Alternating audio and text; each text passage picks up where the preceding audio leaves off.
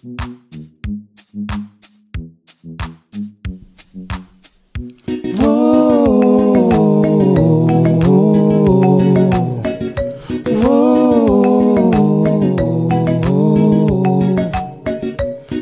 the light shines so bright, be like stars glowing in the night. Share God's love and His good news. Be the soul that heals hearts and wounds. Love like Jesus and live like Him. Be the salt and light for the King.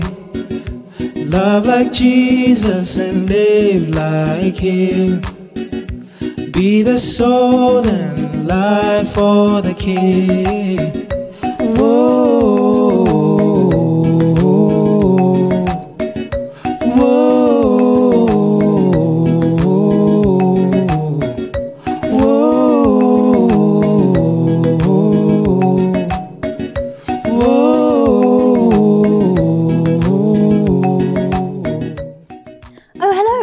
Welcome to the Glory Bay Lighthouse.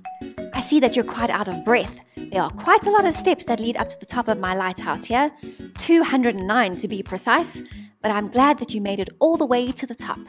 I'm really glad that you've come to visit me. My name is Wick, the Wiki.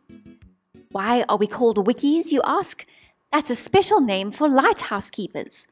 Long ago, when lighthouses were built, they used huge lanterns to make the light, and the lighthouse keepers had to keep trimming the wicks to make sure that the light kept burning. Today, lighthouses use much fancier things like LED lights and lenses, but we're still called Wikis. My job is to make sure that the lighthouse is always lit and bright at night to keep ships safe out on the ocean. The lighthouse shows the ships where the rocks and cliffs are and keeps them safe and avoids them crashing into the shore. We Wikis are always here to help and to make sure that they don't get lost in the dark. I love being a lighthouse keeper. I love the smell of the sea and the salt, and even all the stairs in my staircase up here. I love knowing that I make sure that the light shines and it helps other people. It reminds me of something that Jesus once said about light. Hello, I'm Chloe, the glowworm. Jesus said that He is the light of the world and that anyone who believes in Him will never walk in darkness, but have the light of life. Light helps us to see things clearly, to be safe, and to know where we're going. The dark can be scary, but the light brings us comfort and peace. Jesus explained that He is the light for everyone who believes in Him, and He tells us that we should be the light for others too. When we know and when we love Jesus, it's like His light lives in us. Or maybe a better way to think about it is that He is like the sun, and when we live our lives for Him, we can reflect His light to others. God wants us to bring His light and love into the world in the way we love and serve others. Ah, yes, Jesus is the true light of the world, and we are meant to reflect His light, to bring hope to the world, and to share His good news with other people. What is the good news, you ask? Let's ask someone who knows a lot about the news. News, more bad news, terrible news. Hello. I'm here at the news desk, getting ready to report on what's been happening all over the world today. And I've got to say, other than our rugby team winning yesterday, there isn't really much good news coming through here. There is always a lot of news about wars, about sad and bad, horrible things that happen everywhere. But what gives me hope is that there is always good news. It's the good news about Jesus, or the gospel.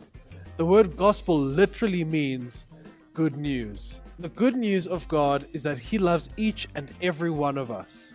That Jesus came to die for us, that we can be in relationship with God, and so that no matter what happens here on earth, we can know that we can be with God forever and find true life and joy in Him. Isn't that good news? While Jesus was on earth, one day He read from the Old Testament, from the book of Isaiah. You can find it in your Bible in Isaiah chapter 61. Jesus read this amazing passage and said that it was about Him. The passage says, "The Spirit of the Sovereign Lord is upon me, for the Lord has anointed me to bring good news to the poor. He has sent me to comfort the brokenhearted, and to proclaim that captives will be released, and prisoners will be freed. He has sent me to tell those who mourn that the time of the Lord's favor has come, and with it the day of God's anger against their enemies. To all who mourn in Israel, we will give a crown of beauty for ashes, a joyous blessing instead of mourning, festive praise instead of despair." Jesus came to give us good news, and to be the good news for us. Because of Him, we can always have hope and life, now and forever. After Jesus died for us on the cross, we know that He rose to life again. He appeared to some of His disciples, and one day He told them to meet Him on a hill in Galilee. The disciples went there, just like He had told them to. Suddenly, Jesus was there with them. They all worshipped Jesus, even though some disciples still doubted and had a hard time believing that it was really Jesus they were seeing. Then Jesus said to them, "God has given me all the power and authority there is, on earth and in heaven. So now, go and make disciples of all the people everywhere. Tell everyone about me and teach them to obey the laws and rules I have given you. I will always be with you, and I will give you my power to do amazing things and to tell people about me." Then Jesus was taken up into heaven. The disciples obeyed Jesus and went out, telling people about Jesus and everything He had done. Just like Jesus' first followers went to tell people the good news about Him, we're all supposed to tell others the good news too. How special that we get to share the story of God's love, light, and hope with all of those around us.